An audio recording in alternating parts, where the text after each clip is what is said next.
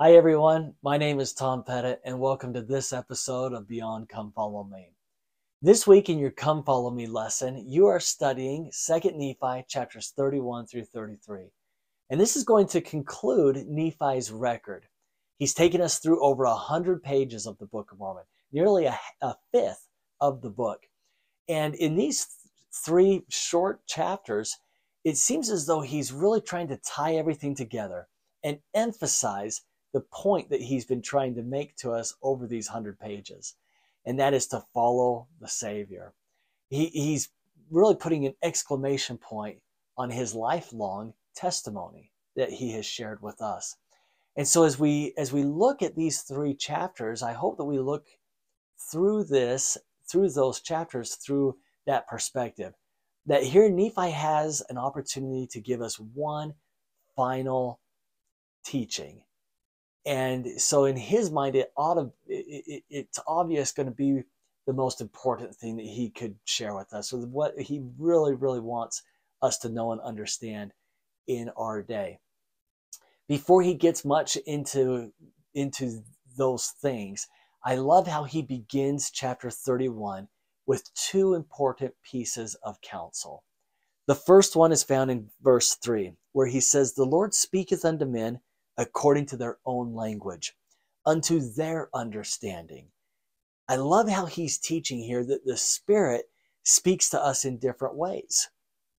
It's our responsibility to listen, but as we make our best effort to listen to him, the Lord will figure out a way to help us hear him. And then through verses 2 and 3 of that same chapter, I also love how Nephi tells that he loves plainness. He uses the word plainness. And that's the way he loves to teach. That's how he understands. And I like how he makes that important point as a word of wisdom, maybe even a word of caution, to keep things simple. The gospel of Jesus Christ is simple. Let it be enjoyable to live the gospel in plainness, in simplicity.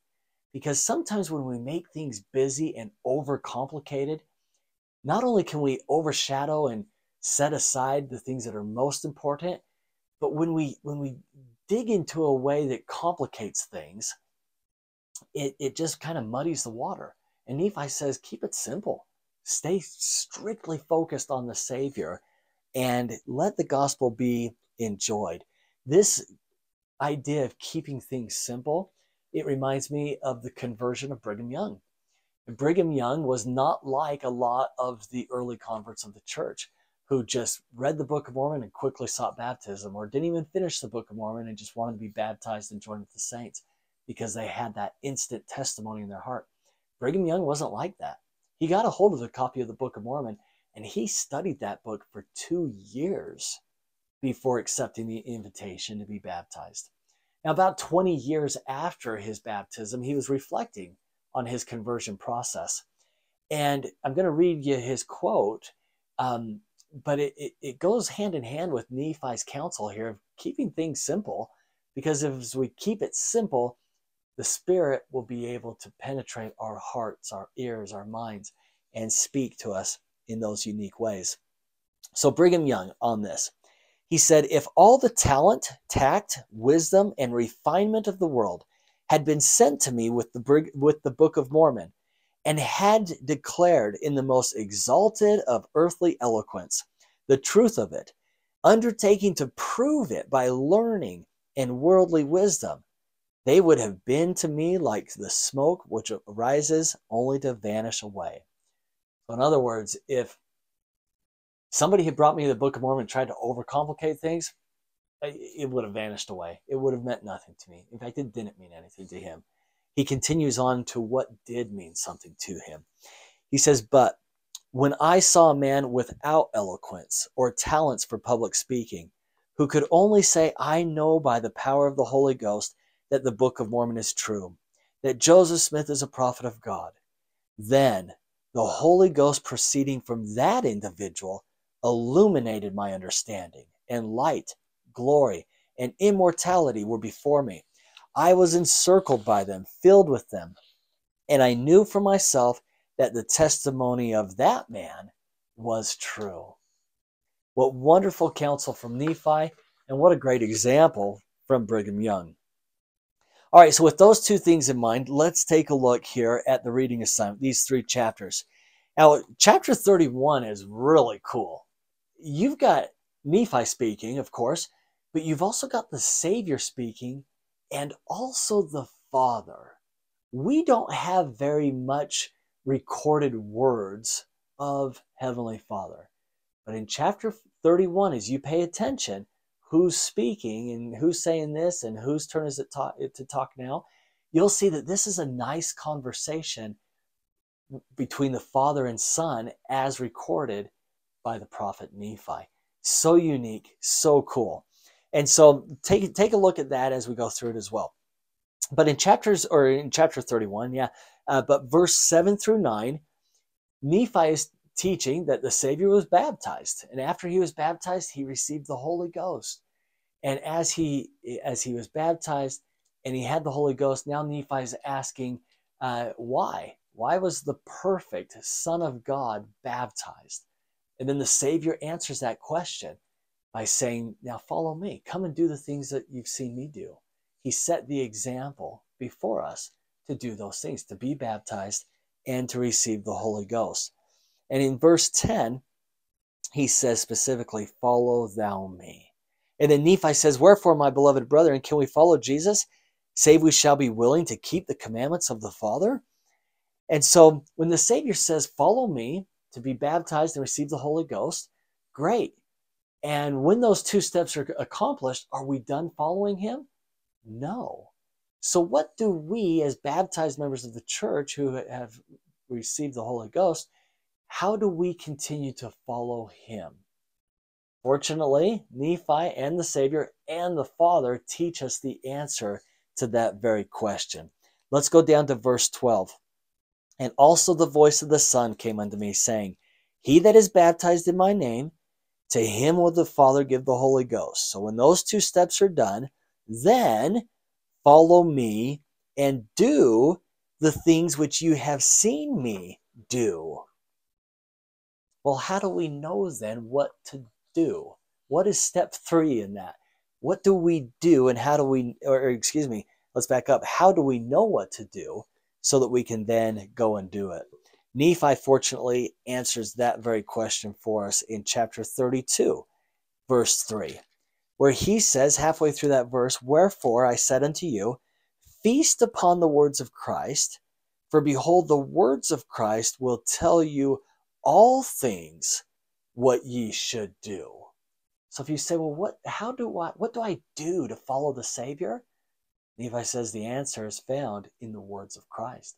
And that would be the Book of Mormon, other scripture, and the words of the prophets, and the words of the Savior himself. So feast upon the words, and you will know what to do. But there's more help than just that. In verse 5, I say unto you that if you will enter in by the way and receive the Holy Ghost, so if you're baptized and receive the Holy Ghost, and now you want to know what to do in following the Savior, or to follow the Savior, then it says this, that the Holy Ghost will show unto you all things what ye should do. So the formula is simple, right? Nephi says, I want to keep this plain and simple. And it couldn't be more simple. First you're baptized, then you receive the Holy Ghost, then you feast on the words, you listen to the Holy Ghost, and now you know what to do to follow the Savior. But it gets even easier than that. If we go to Moroni, chapter 7, verse 33, Moroni is quoting the Savior when he says, and Christ hath said, if you will have faith in me, ye shall have power to do whatsoever thing is expedient in me. It is just that simple. It's plain, easy to understand, as Nephi is hoping for us. So what do?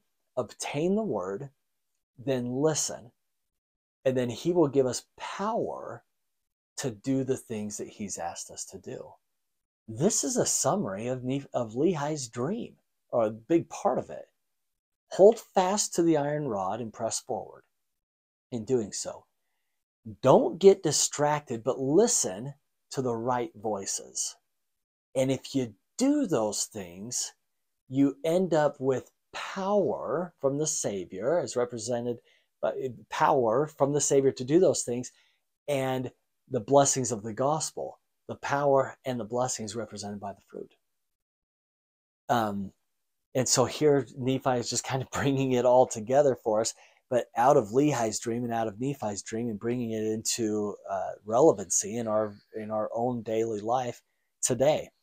Now, these things that we've talked about, what Nephi has taught with the usage of the Savior's and the Father's words, this isn't something that we just get when we're reading this chapter out of 2nd Nephi of the Book of Mormon. We get reminded of this every single week when we go to church and partake of the sacrament. Let me show you how. In chapter 31, going back, now we're in verse 7, talking about the Savior being baptized.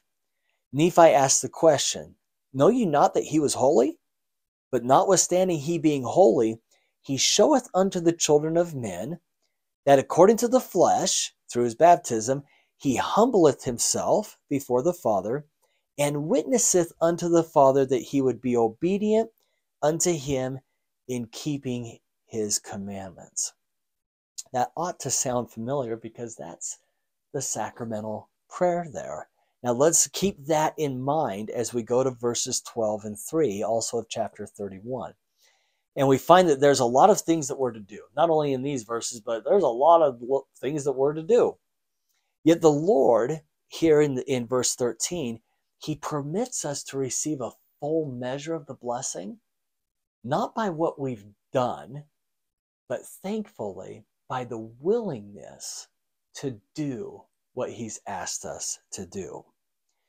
So in 13, "Wherefore, my beloved brethren, I know that if you follow the Son with full purpose of heart, acting no hypocrisy and no deception before God, but with real intent, repenting of your sins, witnessing unto the Father that you are willing to take upon you the name of Christ by baptism and by receiving the Holy Ghost, then you can receive the promised blessing of having his Spirit to be with us." So let's take this and let's mingle it with the blessing on the bread, the sacramental prayer. "And witness unto thee, O God, the eternal Father, that they are willing," and then it lists 3 things. So although I'm going to add the word willing a couple of extra times, grammatically, I'm trying to say grammatically, is grammatically even a grammatical word? I don't know. So let's say it that way. Grammatically, looking at it through grammar, proper grammar, we could say that willing could be inserted before each of these 3 bullet points of what we are willing to do. So let's take a look at it. "And witness unto thee that they are willing to take upon them the name of thy Son, and willing to always remember him, and willing to keep his commandments, which he has given them, that they may always have his Spirit to be with them. Amen." Now, that's a perfect definition of the mercy, love, grace, kindness that the Father and Son extend to us. You want the blessings? Great. Don't worry about being perfect. Just be willing. And like Nephi says, with real intent. Don't be fake about it. Don't pretend to be willing when you're really not. But with real intent, give your very best effort. And the Lord takes care of the rest of it and gives us the promised blessings. Now, before we get out of chapter 31, there's just a couple of points that are worth mentioning. When talking about baptism being the gateway to the straight and narrow path, take a look at how straight is spelled. It doesn't mean a straight line, but it's S-T-R-A-I-T. Now, this spelling's different. This straight refers to a narrow or close entryway. In other words, the straight way means that the only way is through Jesus Christ. This is your opportunity. You don't have this opportunity and kind of choose how to get into this path. It's narrow. and it's small because it's singular, the entryway. It's only through Jesus Christ and in no other way that we can get onto this path that leads back to our Heavenly Father. It's also worth pointing out, I think, that in verse 18, we learn more about this straight way when we find, and then you are in this straight and narrow path. So after baptism in the Holy Ghost and willingness to do the things the Lord has asked us to do by following him or in following him. And when you are in this straight and narrow path, which leads to eternal life, yea, ye have entered it by the gate, ye have done according to the commandments of the Father and the Son, and ye have received the Holy Ghost, which witnesses of the Father and the Son unto the fulfilling of the promise which he hath made, that ye are entered in by the way, ye shall receive. Ye should receive. So you've done those things that we've talked about in the early part of chapter 31, and now you're on the path. Okay, and now to move down the path, we're going to do the things that he teaches us, as we've already talked about and defined through the scriptures. But President Nelson talks about this path. He calls it the covenant path. And one thing that we need to keep straight and always remember is that the covenant path is not the ordinance path. We can't say we've accomplished all of our ordinances or we've entered into those covenants with God, and so we're at the end of the path. President Nelson says, no, you're misunderstanding if that's what you believe. He says we choose to progress on the Lord's covenant path and to stay on it. It is not a complicated way, but it is the way to true joy in this life and eternal life beyond. So how do we stay on it? By keeping those covenants, not by checking off the ordinances as having done that, but by keeping the covenants entered into through the ordinances. It's an important distinction there. Nephi tells us that it's an important distinction when we continue on into verse 20. Wherefore, so after we're on the covenant path and we've gone through all the ordinances, if we have, that's not the end of the road. That's not the end of the covenant path. That's just the beginning. As Nephi teaches, wherefore, once we're on this path, ye must press forward with steadfastness in Christ, having a perfect brightness of hope and a love of God and of all men. Wherefore, if ye shall press forward, feasting upon the words of Christ, and endure to the end, behold, thus saith the Father, ye shall have eternal life. Nephi, once again, is recapping in that verse everything we learned about from Lehi's dream. In fact, he uses the same words that Lehi used. He described the people as pressing forward. And Nephi interpreted the iron rod as the word of God. So as we press forward, clinging to the words of Christ, we move down the covenant path. See how this is just a wonderful recap of what we've gone through? Just not re-emphasize. Well, yeah, re-emphasize. I was going to say overemphasize, but that would be impossible. But re-emphasizing for sure. Now we get to chapter 32. We're going to shift gears just a little bit here and just kind of highlight some more of this counsel. We've already been through 32, speaking of verses 3 and 5 specifically, as it correlated to what was being taught in chapter 31. And so let me just kind of pull out some little nuggets here that I loved. Verse 9, but behold, I say unto you that ye must pray always and not faint, that ye must not perform anything unto the Lord, save in the first place ye shall pray unto the Lord in the name of Christ, that he will consecrate thy performance unto thee, that thy performance may be for the welfare of thy soul. There's a lot that can be pulled out of there. Let me just give you one of 10,042 things that could be learned from that verse. And that is this. I love how he teaches that we don't just pray for the things that we need or want, but we pray to do the things that the Savior wants us to do. And as we do those things, the Lord's going to bless us and consecrate our efforts. In other words, he's going to give us power to do what the Savior wants us to do, as Moroni promised at the end of the Book of Mormon. Remember how we started this about keeping it simple? It is so simple. It's the same message, just packaged in different ways, so that, like what we talked about before, chapter 31, verse 2, the Lord can speak to us and get this message through in our own unique and different ways. It's amazing. So what a promise found there in verse 9. Pray always, faint not. Gives us that charge that you must not perform anything until you pray about it, so that the Lord is on your side and helping you do those things that he wants you to do and the things that you want to do.